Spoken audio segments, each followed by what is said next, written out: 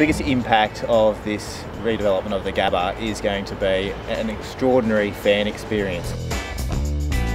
So each of the respective quarters will have a different colour, each of the new entrances. So this one's yellow, we've also got a maroon, a green and a blue. I understand there's some pretty fancy outcomes in terms of the lighting. We can essentially make them whatever colour you want. So opening it all up for people to sit and eat, and when we can get back to doing that together at a football stadium. Comes into a barbecue grill. Oh nice, yep. And then we've got the other bar on the edge. It's going to be very popular. Rather than leaving the venue to go somewhere for lunch, I'd stay here during a test match.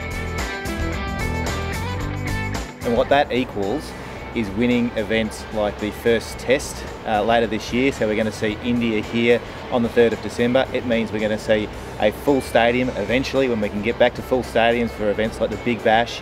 And it's going to mean that Lions fans come here and they're going to have the sorts of facilities that footy fans anywhere in Australia would expect is the very best.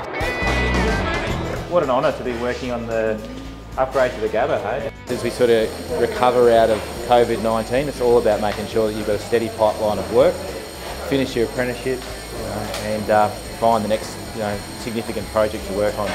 It's going to be a very big improvement on what they had before, and hopefully it's very schmick, looks very good. When you're finished with it, it's going to be one of the best stadiums in the world.